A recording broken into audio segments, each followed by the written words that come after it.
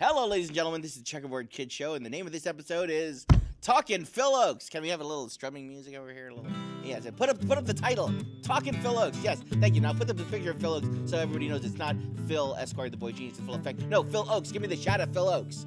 Do we have a shot of Phil Ochs? No, really. Yeah, there it is. There's Phil Ochs right now. Phil Ochs, he was a great guy. He was from El Paso, Texas, you know. Well, he was born there. His father moved around a lot. His father was a doctor, but he wasn't very successful as a businessman, so they tended to move a bit. Ladies and gentlemen, my guest for today in the Talking Phil Ochs section of the Checkerboard Kids program, Mr. Joel Landy. Let's hear it for him. Thank you. Now, Joel Landy is also a school teacher, much like I am. I mean, he's not. We're not too proud to say we're here. We're also TV people in our own minds here, and you're gonna do a little. We're gonna be talking Phil Ochs today, but also singing some Phil Ochs. So let's hear a little bit.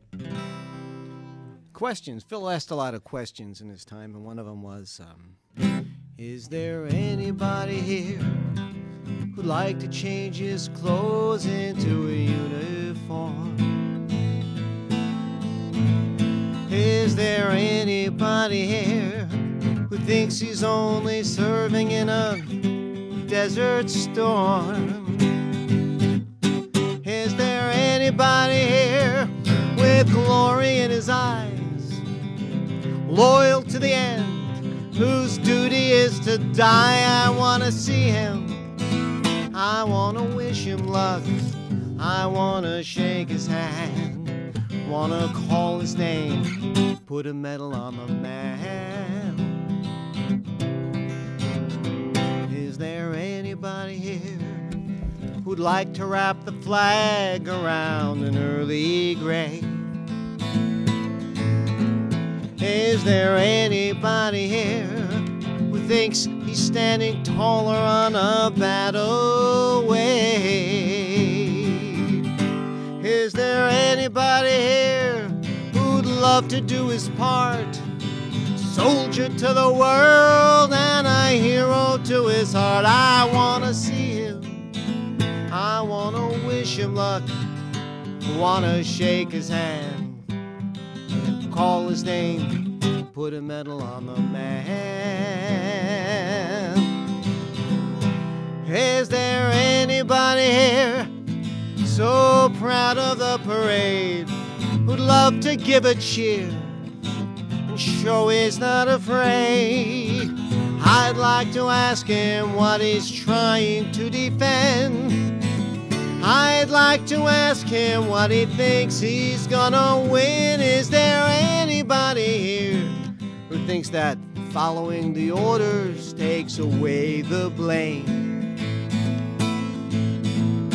Is there anybody here who wouldn't mind a murder by another name?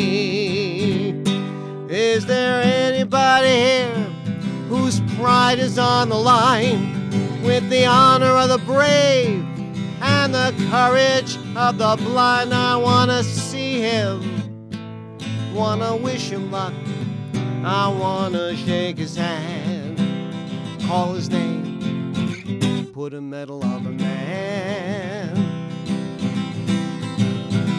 Is there anybody here so proud of the parade who'd love to give a cheer to show he's not afraid? I'd like to ask him what he's trying to defend. I'd like to ask him what he thinks he's gonna win. Is there anybody here who thinks that following the orders takes away the blame?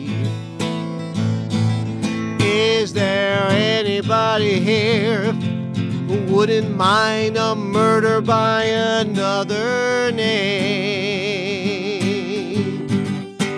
Is there anybody here whose pride is on the line with the honor of the brave and the courage of the blind? I want to see him. I want to wish him luck. Want to shake his hand. Want to call his name. Put a medal on the man. Put a medal on the man.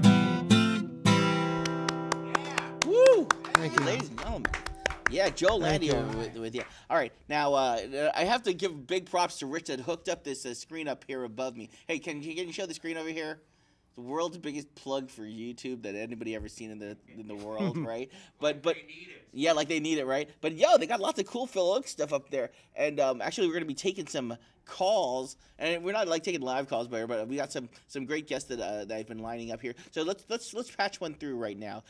Calls for Phil and Joe Landy. So let's hear the Phil Oaks experts. Like we're experts here, folks. But I think you are an expert. No, I'm not an expert. I'm an enthusiastic listener and reader, but I wouldn't call myself an expert. They had a word for it. They said something about the broadside balladeer. Like I'm for the broadside balladeer. So through the first call, will ya? Let's hear. Any calls? Kenny calls?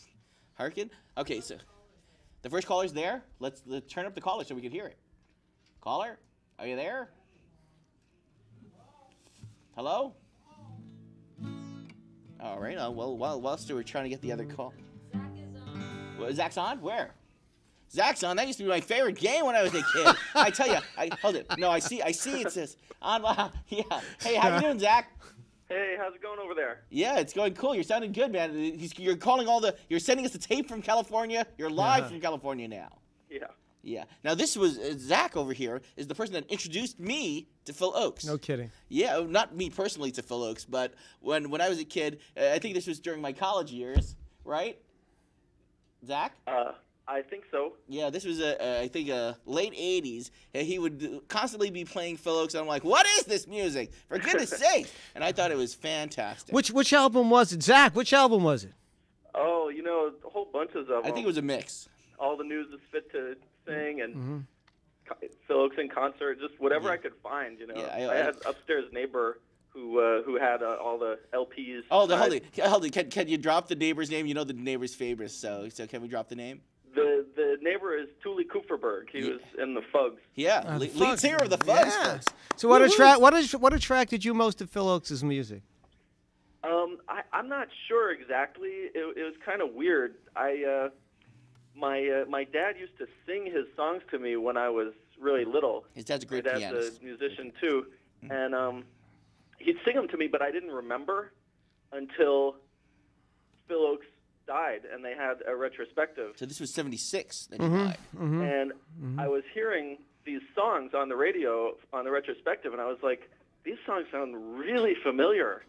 And it really struck a real chord with me, and after that I just...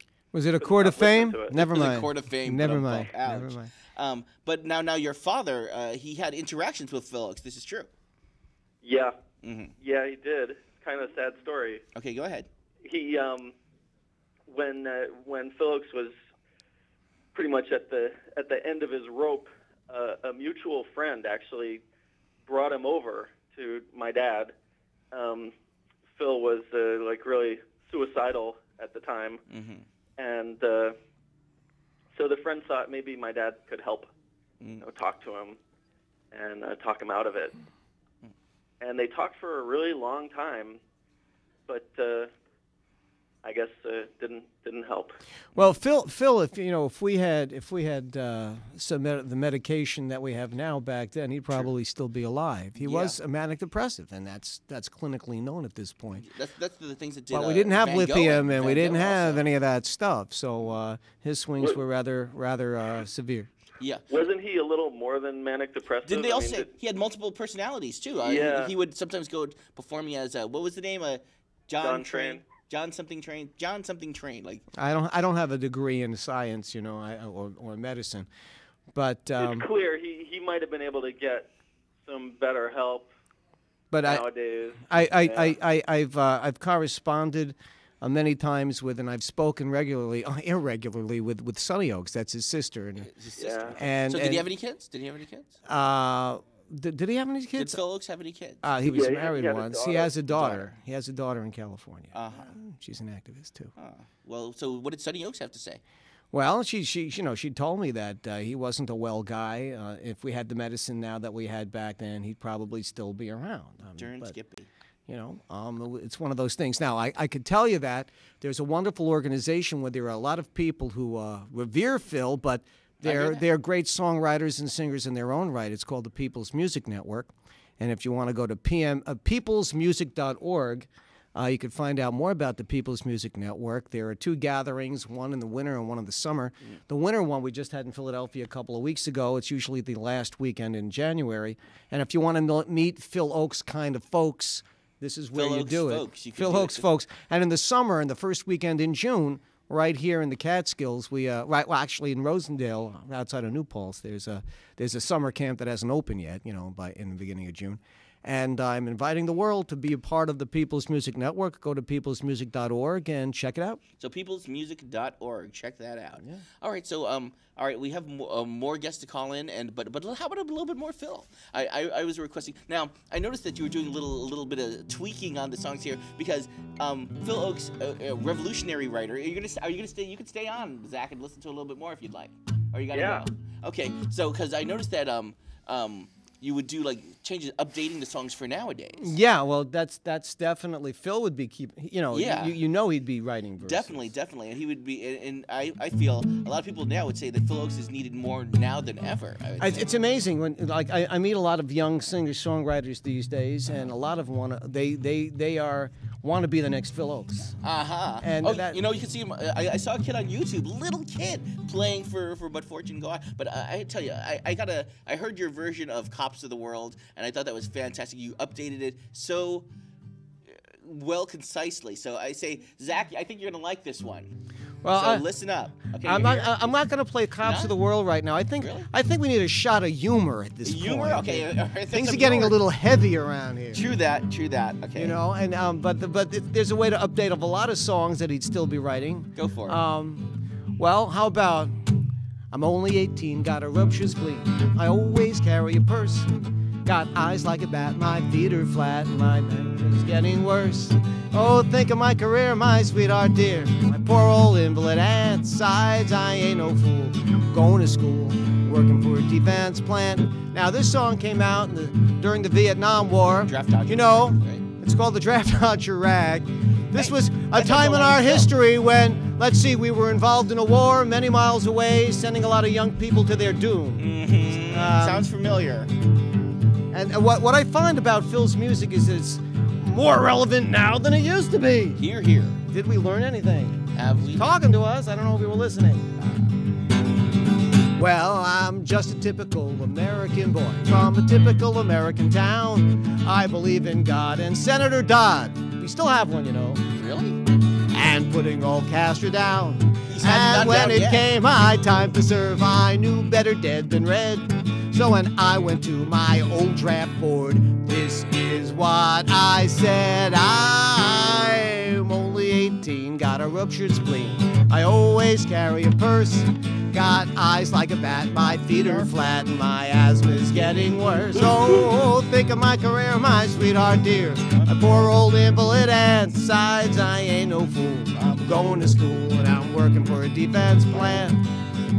I've got a disconnected disc and a racked up back. I'm allergic to flowers and bugs. Whenever a bomb hits, I get epileptic fits. And I'm addicted to 1,000 drugs. Oh, got the weakness woes. I can't touch my toes. Can hardly reach my knee. And if the enemy came close to me, I'd probably start to sneeze. I'm only 18, got a ruptured spleen. I always carry a purse. I got eyes like a bat, my feet are flat, and my asthma's getting worse. So, think of my career, my sweetheart dear. Poor old invalid aunt, size, I ain't no fool. Going to school and I'm working for a defense plan. I hate Joanne Lyde. I hope he dies, but there's one thing you gotta see, is that someone's gotta go over there, and that someone isn't me. So I wish you well, Sarge, give him hell. Kill me 1,000 or so. And if you ever get a war without the blood and gore, I'll be the first to go. I'm only 18, got a ruptured spleen. I always carry a purse. Got eyes like a bat, my feet are flat, and my asthma's getting worse. So think of my career, my sweetheart dear. Poor old invalid and sides, I ain't no fool. Going to school, working for a defense plan. Now, that's the last verse he wrote, but I bet he'd be writing more if he were around. You got a couple more? Oh, well, let's see. What would we say? Oh, yes. I am the prez. I am the one who says we've got to fight this war. I'm a chicken hawk. That means I talk. And my daddy isn't poor. So excuse me while I lie and smile and give your money to my friends. And if the terrorists don't kill you first, just wait till my last verse ends. Ouch. Yeah, well, that's some crazy stuff. Ladies and gentlemen, Joe Landy. Gotta give it up to Well, him. Thank you. Thank you. Draft Dodger Rag. You know, I mean, we still have Draft Dodger Rags. Let's say we still have some Draft Dodgers, but now, like, you know, one's a vice president. Ouch. One's a president. So I guess we call that progress in this country. No, I have a question. Now, since we're talking Phil Ochs over here, now, Zach, you were telling me that there's some films about Phil Ochs, right? Yeah, I think there's something that came out called Chords of Fame. Chords of Fame? Yeah, I don't know where to find it, though. I've never seen it, but it doesn't seem to be available anywhere. Now, the big thing is, I remember Sean Penn was a really big fan of Phil Ochs, introduced to him by his brother, Michael Penn. And he was really big into Phil Ochs, and he was working on a film. He wanted to play Phil Ochs himself, and it never did quite come to pass. I know, but he's really big. Oh, the second phone call is ready? All right, Zach, we're going to bring in our second caller, but thank you so much for calling in. Well, Zach, thank you. Zach from Thank you, California. Zach. And we're going to put this up on YouTube, and you'll be able to see yourself in the whole nine, all right? So any musical requests? Zach? Okay, I guess I hope you don't embarrass me here. All right, hold on. Now let's throw through our other caller. All right, our other callers in? Yes. Hey, what's up? This is Dana from New York City calling in, representing here. Hi, Dana. So we had a call for. Were you able to hear all that? I could not hear it. I heard something very much in the distance. Okay, well, I guess you'll be able to hear some stuff now. So now you're going to tell us about your first experiences with Phil Ochs. Okay, I never met Phil Ochs, but I loved his music from a young age. I'd say I must have been about 17 years old. I was at a camp in the summer. This was for teenagers. I don't know what they were doing there, building houses, doing a lot of artsy kind of things. And I didn't do so many artsy kind of things, except I learned that summer how to play the guitar. And the first two songs that I learned were songs by Phil Ochs. One was I Ain't a Marchin' Anymore. Excellent. And the other one was What's That I Hear Now. What's that I hear now? And I just adored these songs. They were so meaningful to me. First of all, they were easy to play on the guitar. I mean, I had an extensive background in classical music. I studied at the Juilliard School for Saturdays for like 7 years of my life. But this was folk music. This was fun.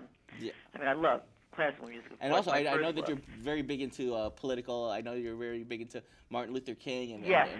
So it means a lot. And Phil Ochs spoke to me so deeply because I Ain't a Marchin' Anymore. He was talking about why are we sending people into war? Why are we, even with World War I marched to the Battle of the German Trench in a war that was bound to end all wars.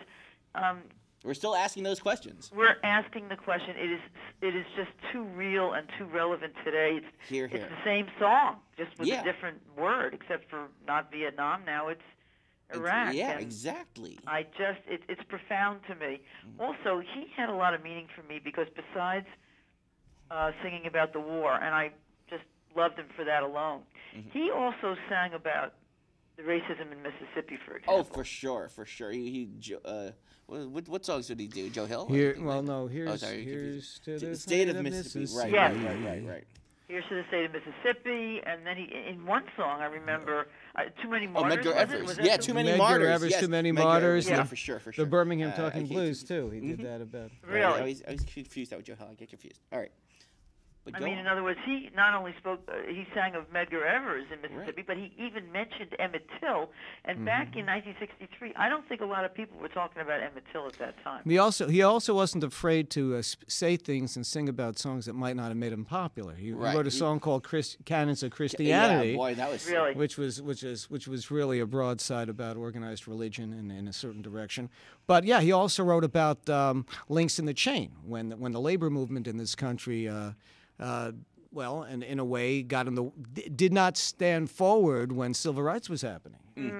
And that was the union movement. And, of course, we say positive things about that. Yeah. But he wasn't afraid to call it the way it was, even though it might alienate him. Exactly, even if it wasn't popular. Yeah. Same thing like Martin Luther King. Yeah, a lot of people, you hear about him, Martin Luther King, talking about how he was against, racism and stuff like that, but you never hear about him being against the war. Well, I they hear tend about to- him being against the war, and that's what I have. Well, you do hear about that, but I object so strongly to the way that that King is still sanitized.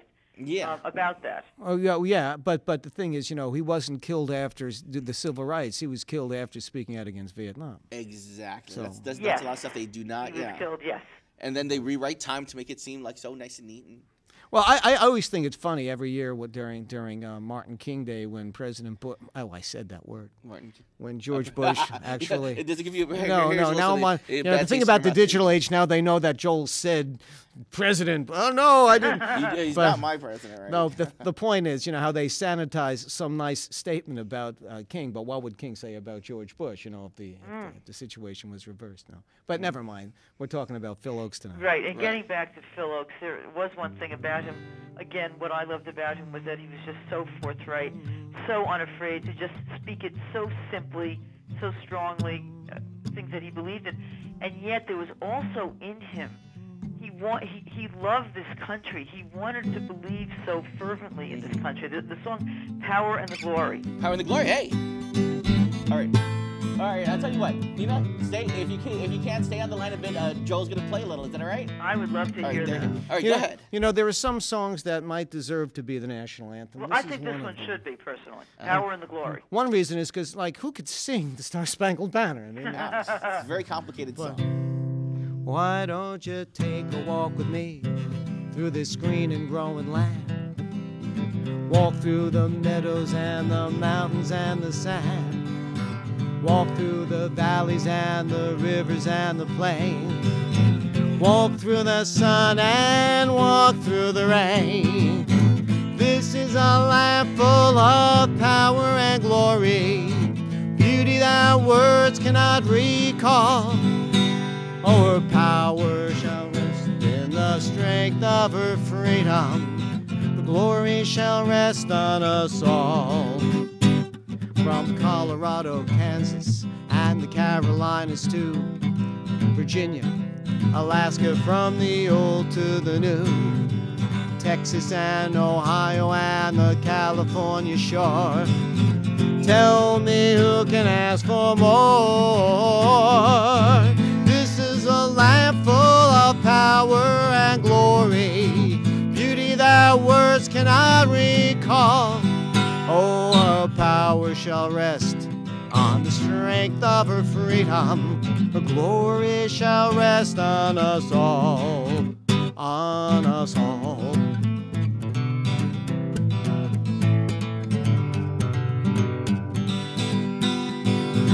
But she's only as rich as the poorest of her poor, only as free as a padlocked prison door, only as strong as our love for this land, only as strong as we stand.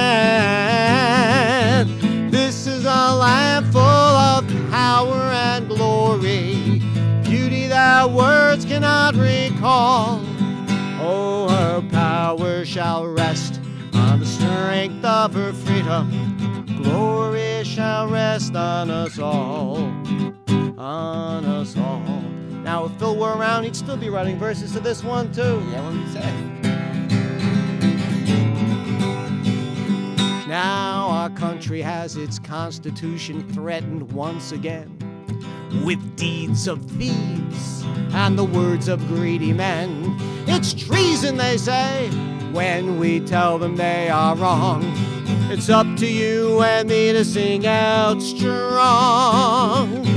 This is a land full of power and glory, beauty that words cannot recall. Oh, her power shall rest on the strength of her freedom. The glory shall rest on us all, on us all. Bravo. All right. Thank Oh my God, Yeah, the that's- intonation, everything, that was incredible. I told you this guy. When I first discovered Joel, I feel like I first discovered. How long have you been doing your show, Joel? Since 1492. Oh, jeez. No, really. I'm sure the indigenous people that were here really enjoyed the stuff. But seriously, There goes the neighborhood. no. When I first discovered Joel, I heard somebody playing some Phil Ochs down here, and I just like, who dares play Phil Ochs around here? And I run downstairs, and Joel's just tuning up, and I was mesmerized. He's fantastic. I agree. Oh, thank you. Excellent. Now let's see how are we doing on time. I'm trying to get it straight to 28 minutes through. How we doing? What? 3 minutes left? 3 minutes left? All right. Holy smokes. What, 2.5 minutes left? All right. Well, I'm going to ask Joel to play us out with a little bit more, but plug your show, Joel, will you? Okay, well, I have a show, like Phil has this show here. Checkerboard The Kids name of my represent show is called Songs of Freedom. We're on in Manhattan on 8:30 on Channel 34, alternate Tuesdays now. And check it out and then check out our show. we're too. also on the internet, so if mnn.org, Channel 34, same thing with this show right now, coming to you streaming. Also, we're on in Brooklyn, too. So if you're in front of your computer on Wednesday nights at 11 o'clock, you can go to Brooklinks, that's brooklynx.org/bcat, the and BCAT, you can yes. watch that on Channel 68, I Right, think. and we're going to try to get this up on some YouTube action, so we want Yeah, everybody to see it. that's And the you have a place to go website, too. these days. For Yes, I do, some- www.singfreedom, All right. singfreedom.org. And that's where you also, can I want to find us.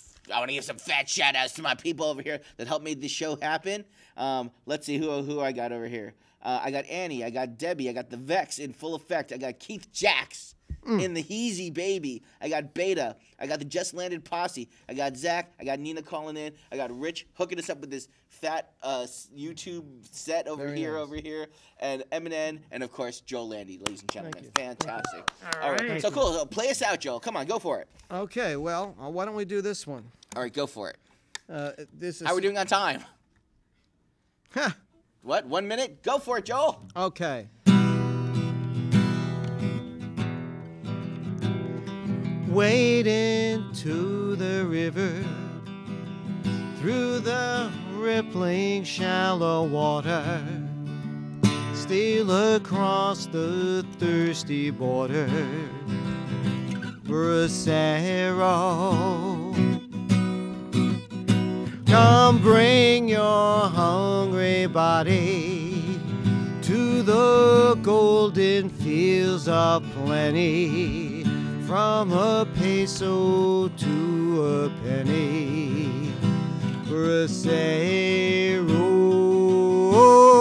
Bracero, welcome to California, where the friendly farmer will take care of you. Come labor for your mother, for your father and your brother, for your sisters and your lover. Bracero, come break the fruits of yellow, break the flowers from the berries.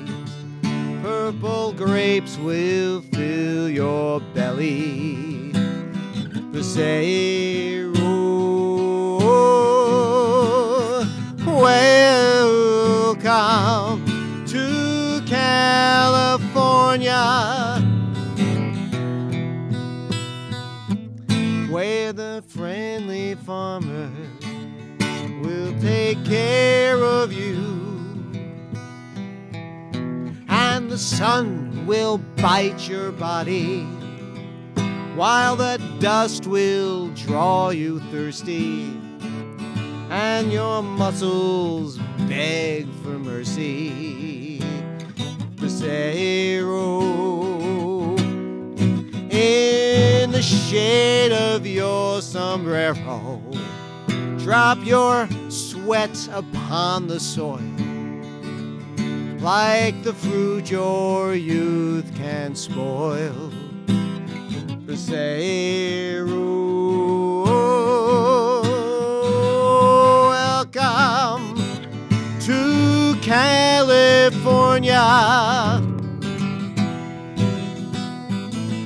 where the friendly farmer will take care of you.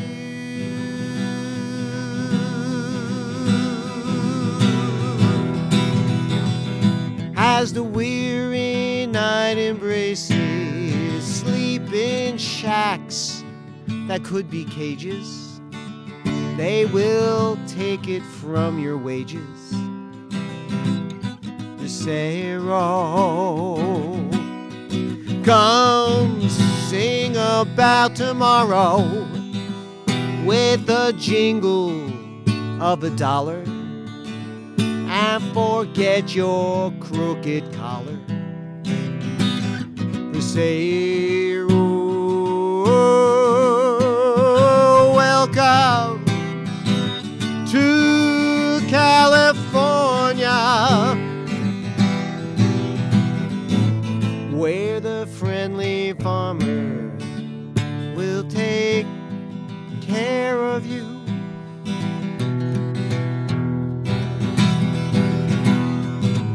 And the local men are lazy, and they make too much of trouble. Besides, we'd have to pay them double. Bracero. Ah, but if you think you're falling, if you find the pace is killing, there are others who are willing. Bracero, welcome to California,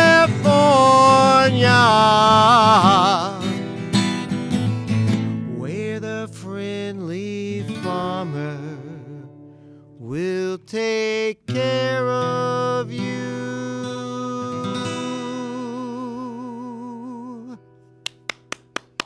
Yes. Woo, fantastic.